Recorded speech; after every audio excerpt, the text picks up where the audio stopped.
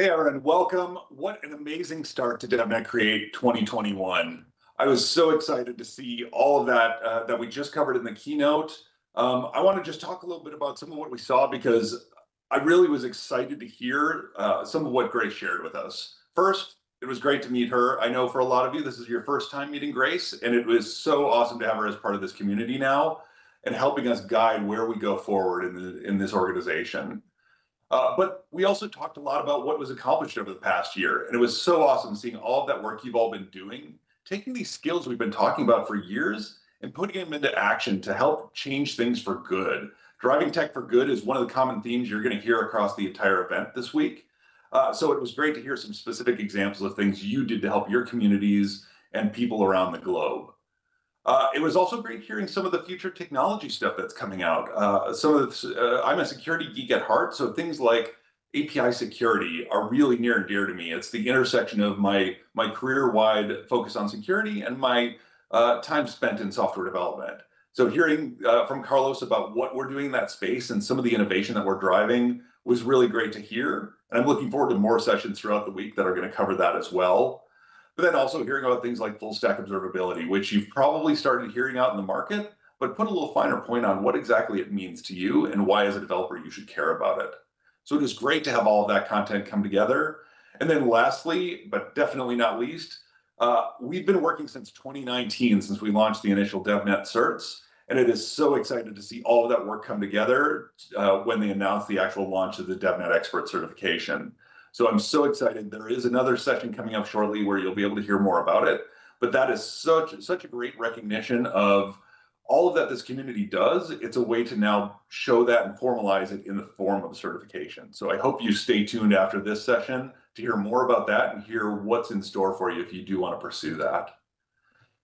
So next up, for those of you who haven't met me, I am Eric Thiel. I lead developer experience for Cisco. And this is now my fifth DevNet Create. I've been at every single one of them now. And this is such an honor to be able to sit here and see all the progression we've made. We started out as a very small community, local event, and to be able to reach the whole globe now. And last year was our first virtual event. This year we decided it was so successful, we brought it back again. And being able to follow the sun and reach you all and make sure you can all actually attend and view the content that you're interested in live, including hearing a lot of regional content that might be relevant to you and your geography.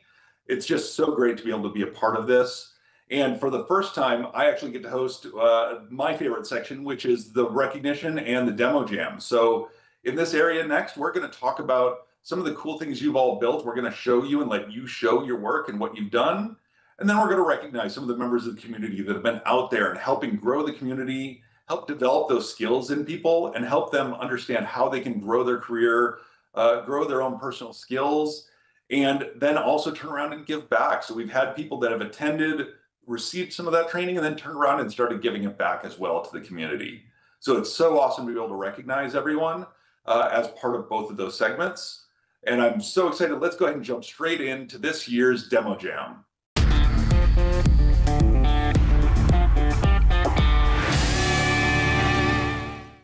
Welcome to the Demo Jam for Asia Pacific, Japan, and China. It is so great to be here, and it's so great this year to actually highlight specifically what's been happening in your region and be able to showcase some of the stuff that people have been driving, some of the innovation, some of the cool projects they've been building. So we've got a great set of demos for you this year to showcase some of that. Thank you everyone else that submitted them. We would love to have included everything, but please do keep sharing your work. Publish it out on GitHub. Share it out on Twitter, get the word out there so the community can see the cool work you're doing, build on it. You can bounce ideas off each other and improve it and iterate it. It's such a great opportunity to bring it all together. But I want to highlight a few of them that came in that really stood out to us this year. The first one I want to talk about is from Ling Jian, who set out to figure out, is there a better way to get visibility into his applications when he's running on top of Kubernetes? So he looked at some of the technologies that we have at our disposal, things like Thousand Eyes, and said, is there a way that I can actually embed that and actually provide great visibility as I'm spinning up workloads to figure out how things are performing and really provide developers with the right set of resources to be able to very quickly analyze and see how their application is working. So let's go ahead and roll that demo and see what he built. Hi, I'm Ling Jian. I'm working as a software engineer in Cisco DevNet. My demo today is for SoundEyes Kubernetes operator. I believe some of you have played SoundEyes for network performance monitoring, UI testing, and so on.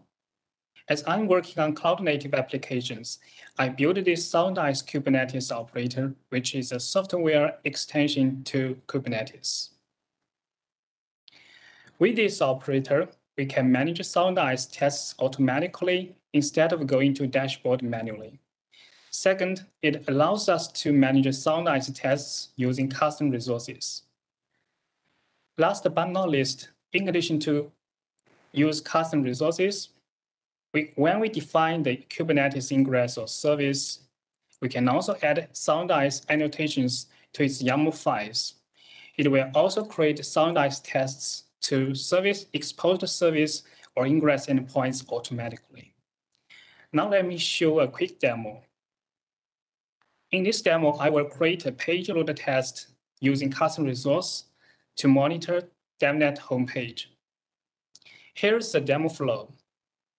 As I have installed this operator in my Docker desktop Kubernetes. So first, I will define a page load test custom resource, then deploy it to my Kubernetes. Once this resource is created, this operator will create a page load test in SoundEyes dashboard to monitor DevNet homepage. Now let me go through my custom resource. This is a custom resource for page load test, and the metadata name is also the test name. We can specify all the settings of the test in spec field. All these fields in spec match exactly the settings defined in SoundEyes. As you can see, our target URL is DevNet homepage. The interval is 5 minutes as well as HTTP interval is. And I also added New York and Singapore as our 2 cloud agents. And I added 1 alert role for it. Now let me run kube control command to apply this resource.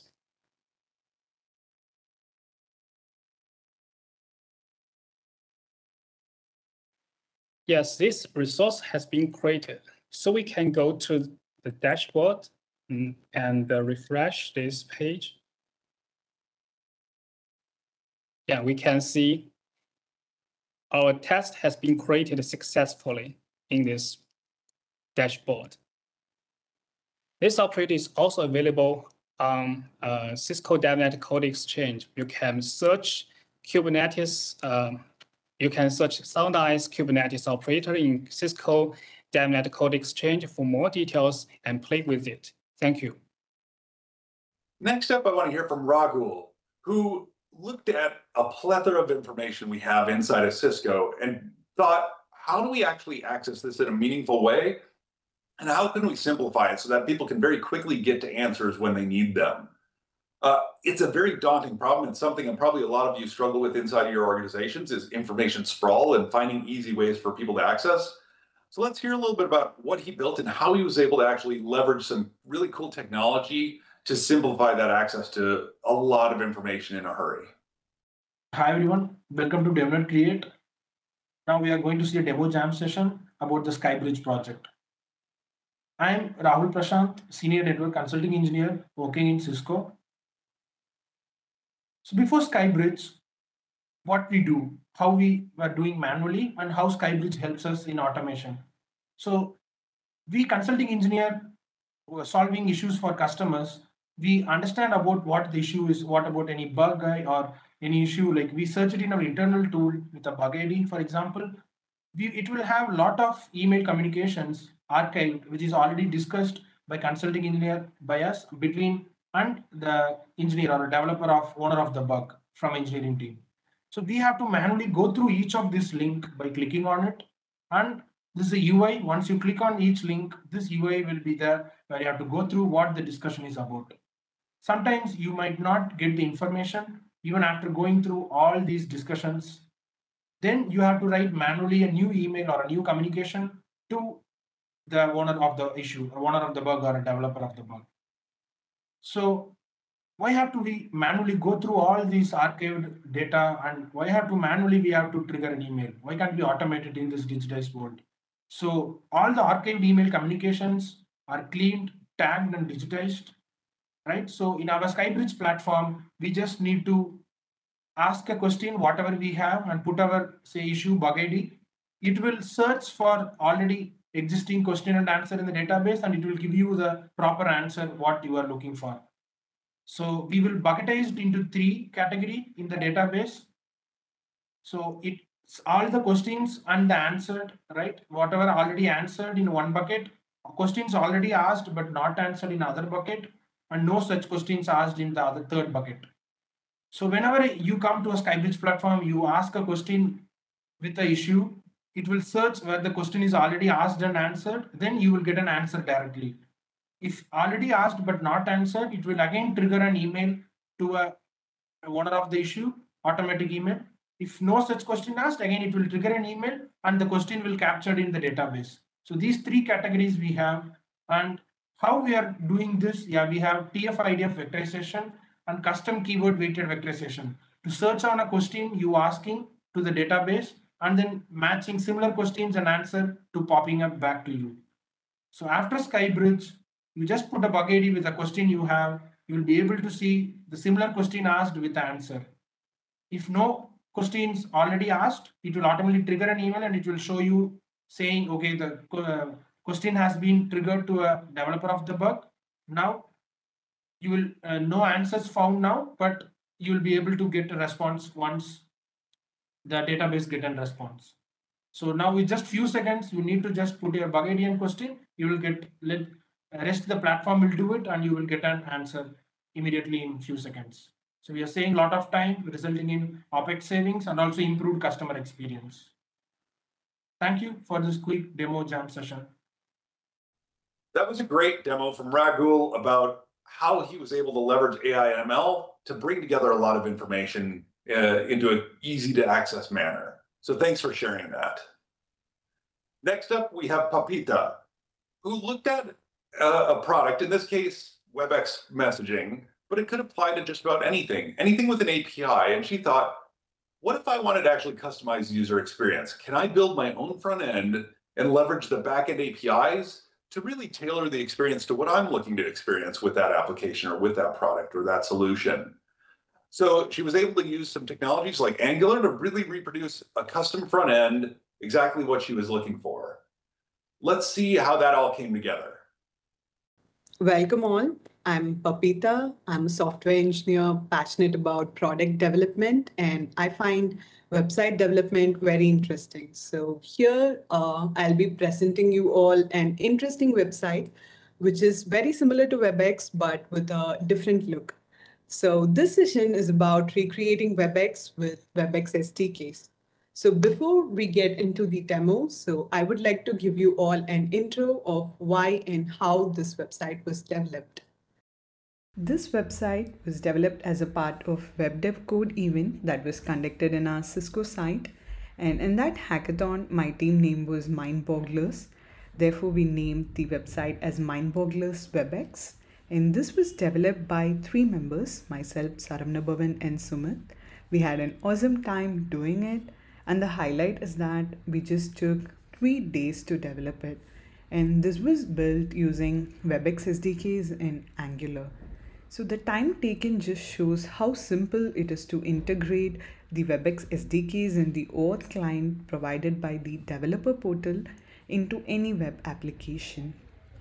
So now let's get into the demo. Here is our website, and for login purpose, we have used the OAuth client. And this OAuth client was created using the Cisco developer portal. And this app is similar to WebEx, but with a different look. So we have some of the features supported by WebEx, like we can list out spaces alone, and then we can list out the direct messages, and also we can create a space from here and add members to it, and we can initiate a chat with anyone from here. And we have listed out the UI in such a way that it lists the date, time, and proper messages so we can send and receive messages. We can also start a call directly from here. And if suppose we forgot to add any member and we want to add it in later stage, then we can go here and add people. So this will list the participants in the space. And we also have a video calling option, and we can also leave the space. And finally, we can also do the calling from here. And at last, we have the logout option. So these are the features that we were able to integrate in just 7 days. So imagine how much can be integrated in a long run. So to explore more about this, please do visit developer.webex.com. It's an amazing website with wonderful resources. So finally, thank you all for listening and enjoy your other DevNet sessions. I love seeing that demo from Pepita, not just because it's using a cool front end, building your own front end to an application that you might want to customize yourself, but what they were able to accomplish in just 7 days was amazing. That's a great inspiration for me to figure out, hey, maybe I should go try something out, see what I can do. And if I actually sit down and try it out, I can be successful too and really build something cool in a short amount of time, leveraging all the resources at my disposal. So the last one I want to show you today is from Jinji. Jinji was looking at, you've been hearing a lot today about full stack observability and how you can actually gain more insights into your applications. So Jinji set out to do exactly that with a book info app where he could actually get extra information about what was happening with the application through a number of different levels of observability. So let's go ahead and see what he put together. Hi, everyone. Thanks for joining. My name is Xinjie. I'm a backend developer, and I'm responsible for building microservices and cloud-native platforms. This session is about cloud-native application observability using Cisco App Dynamics and Thousand Eyes. Bookinfo is a sample application composed of 4 different microservices. It is originally created as part of Istio project to demonstrate various Istio features, and we extended to demonstrate observability of cloud-native application. In the Bookinfo app, each microservice is instrumented with App Dynamics agents to enable application monitoring data. And for the product page and web endpoints, the HTTP monitor is configured in the Thousand Eyes that can monitor response time, availability, and throughput from multiple different regions in the world. So let's look at the demo. You can see from my screen, there are 2 key files, and one is the appd.yaml. You need to configure your access key and the account info. And the book info contains all the configurations to deploy the services for the app. So let's deploy in my local cluster. So let me pop forward the app.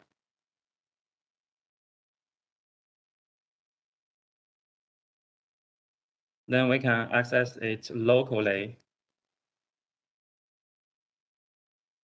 Let me try to access various pages that will trigger App Dynamics agent to collect and send the metrics to the controller. And now we can check the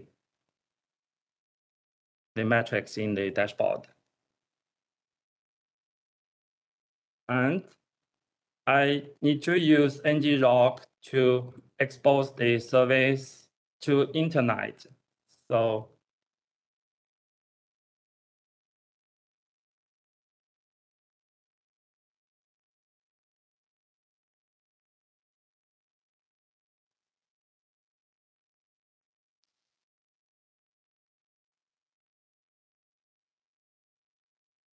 okay, let's add a test in Thousand Eyes.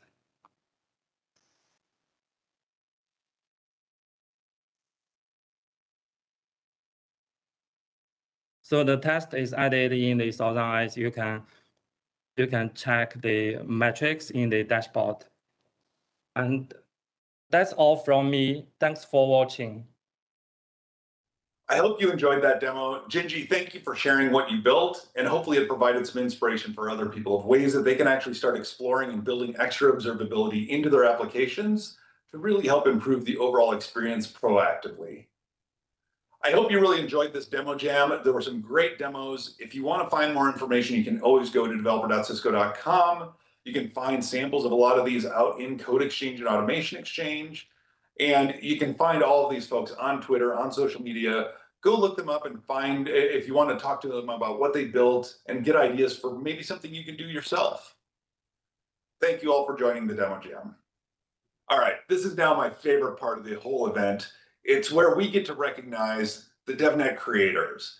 These are folks that have been nominated by the community and have been out there doing things like sharing their knowledge, helping build the community up, helping people when they're stuck on a problem, or sharing the innovations that they're driving. They're out there every day participating, helping make sure people are ready for this digital transformation that we're all going through and have the right skills necessary to be successful and to grow their careers and to grow as people.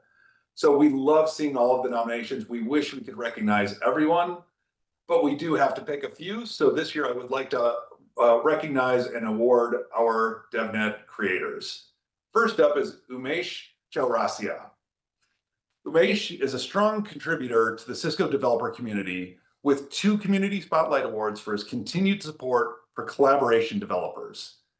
The company Umesh helped start, Parsec Telesystems, is a highly active solution partner who delivers collaboration and contact center solutions using Cisco programmability.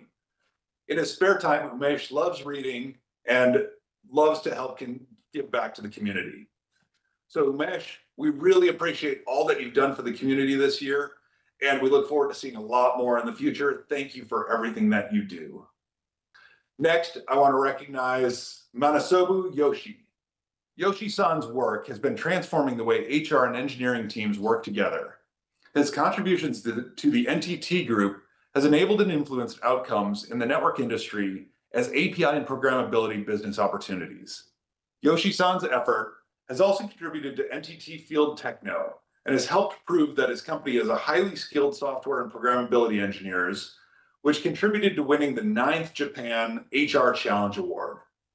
Yoshi-san, we want to thank you for everything that you've been doing for the community. Continue helping drive that skill set out there, helping make sure people have the right skills to automate, to program, to integrate, to do new cool and innovative things with software and infrastructure together. Thank you for everything that you've done. And again, thank you to the whole community. We appreciate everything that you've all done. We look forward, as always, to your continued contributions. Thank you for being out there. Look for these folks on social media. Look for them out in the community. Thank them, congratulate them, and think about ways that you can give back as well. We'd love to see your name nominated next year as well as someone that's really been giving back to the community and helping everyone out. And also, thank you to all the demo jammers. Thank you for sharing such great bits of code. I love seeing it. I love seeing the innovation and just trying new things out. The whole idea of exploring technologies, even if it seems silly up front, it unlocks so many capabilities when you first just explore and try something out. And then you can actually leverage that for something that may be really impactful down the road. So don't shy away from just doing those fun little pet projects or those little creative things around the house, because you never know when the skills you develop might actually come in useful, or even just the code that you built might come in useful for something that you need to do at work or you need to do to help someone in need. So thank you all for that as well. I appreciate you sharing it and look forward to another year worth of innovation ahead as we head into 22 and beyond. So now what to do next? Well, I appreciate all of you that are out and active in the communities. I want to make sure you continue to engage with us throughout the year. Obviously, this event is a great opportunity to share information, but throughout the year, we're always active out on community.cisco.com, and I encourage you to all participate, come share your insights, answer questions, be part of that community. It's a great way to meet other people that are trying to do similar things to you and actually share your ideas. So great place to meet people when you're looking to just interact with peers. But then also keep tuned into our blogs. We've got a great set of developer-focused blogs on blogs.cisco.com/developer, where you can actually watch and see what the latest technologies are that the team's playing around with. The developer advocates and especially like trying new technologies out and documenting what they've found with it. But across Cisco, there's a lot of people that are working on developer interesting topics, and they share that out on the blog. So it's a great place to stay in tune with what is on the cutting edge of things. And then lastly, keep an eye on our events. Well, this is our developer event for the year. We also do a ton of local events, regional events, virtual events, webinars, workshops, hands-on opportunities where we want you to come and get engaged and try things out and explore the technology through an interactive means. So please do keep an eye on all of those pages. Great opportunities to be part of the community, engage with us on an ongoing basis. And everyone you're going to see over the course of this event, everyone from our organization for the most part is fairly active on social media, so you can always track us down there too if you have questions or just want to say hi. Now, what's in store for you the rest of the event? So one cool thing I wanted to call out is our approach to content this year. So thank you everyone that submitted content. We had a ton of awesome submissions, but this year we really wanted to rotate towards something Cisco has been doing, which is we set out and we made an innovation promise to our customers. And we outlined a number of different ways in which we are going to ensure our technology is always innovative. We're trying to push new boundaries, but we're also trying to do so in reasonable ways, in good ways. And so as part of that, we laid out this innovation promise, and I thought that was the best possible backdrop to approach this event this year with. And so when you're going through all the content, you'll see it all groups into these 5 different categories that came straight from our innovation promise and how we're trying to build better products. So we wanted to share that back with the community of how can you build better products? How can you build more innovative products? How can you build more secure products? And so when you're going through all the content, if one or more of these is of interest, you can kind of search for those topics. But the ones that we talk about are customer and user experience. Obviously, if you're building any product, any solution, you want to make sure that it's very customer friendly. It's easy to use. It is equally accessible. You want to make sure that it is very easy for all people to use, not just a set of people if it's not equally accessible. Simplicity and cloud first. Obviously, everyone is driving towards the cloud, and we are very supportive of that. We are working on that inside of our platforms as well, where we want everything to be cloud first. So you'll find lots of talks about cloud native technologies, ways of deploying things in the cloud, and things to think about when you're working in the cloud. Next up is visibility and automation. You heard in the keynote already, full stack observability.